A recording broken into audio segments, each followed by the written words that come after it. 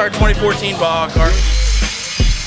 We work hard to design it all by ourselves and build everything in-house here, and then we go out and test and race the car against a bunch of other competitors around the country. So basically we start off with, here we've got the engine, and once you put the gearbox in there, you have a set of constraints that you have to meet. So building between, you know, the length between the two shafts, you have to figure out how far away your CVTs are going to be. And we 3D model them on here so that we can machine them on our machines.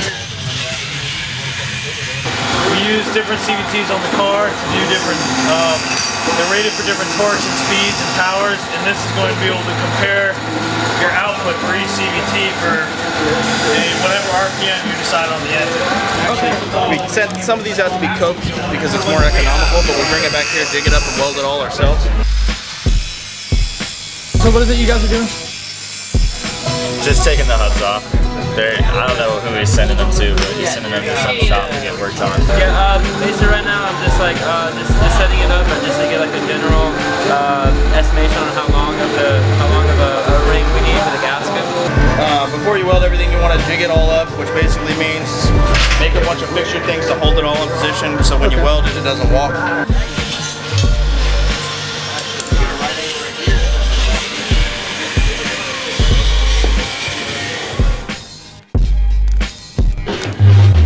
So I've got a list of the 3 longest jail sentences in all of NFL history.